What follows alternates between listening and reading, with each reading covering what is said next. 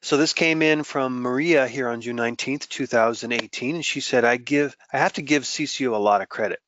They prepared me so well for this exam and covered everything that I need to know to take this test.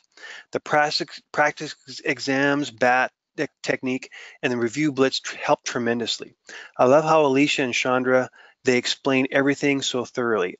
I will definitely stick with CCO for any future courses I take. Awesome. 5 stars, and thank you for that, Maria.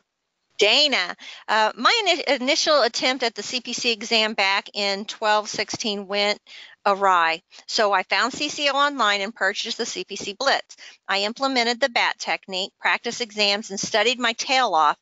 Good, because people don't like to be walking around with a tail. I am relieved to announce that I passed. I would not have been able to do it without CCO. Now I am an LVN CPC, and it says on the next cert, Godspeed. Oh, she's a CPC with no A. With no A, yeah. Yeah, because she's probably had been involved in coding. Yeah.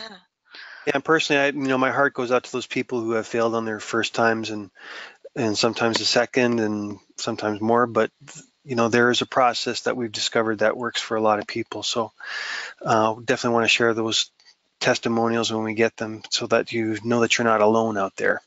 Practice exams, so important, and that's why we try to get you lots of practice exams.